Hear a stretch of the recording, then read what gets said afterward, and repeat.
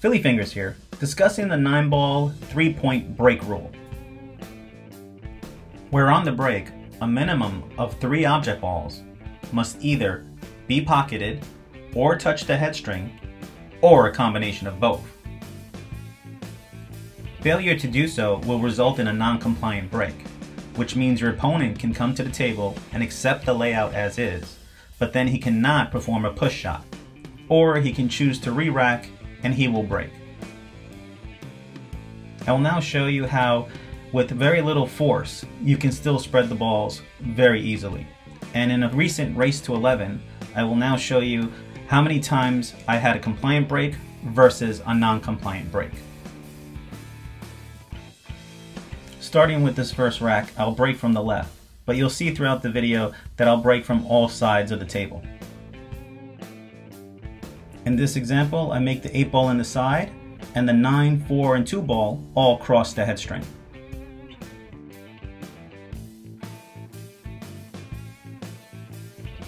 Now breaking from the right of center, on this break, I make the 5-ball in the corner, and the 3 and the 6 cross the head string. Shooting from dead center, I now again make the 5 in the corner, and in this case, it's the 1 and the 2 that cross the head string. The 2 almost came up short, which would have made a non-compliant break. Still breaking from center, this time I make the 6 in the opposite corner, and the 1 and 2 cross the head string. As you can see, I'm not going to use a lot of power. I'm just having a nice fluid stroke, and still the 3, the 1 go up table into the corner, and the 5 crosses the head string.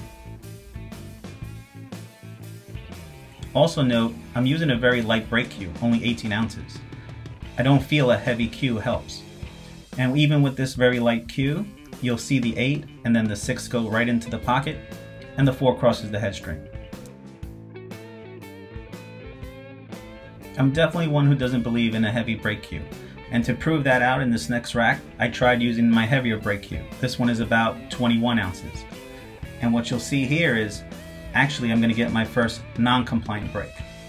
Although the 5 crosses the head string and goes in, which is 2 points, the 1 fails to cross. So it's a non-compliant break. Switching back to my lighter break cue, I now make the 8 in the corner, and the 1 and the 7 cross the head string.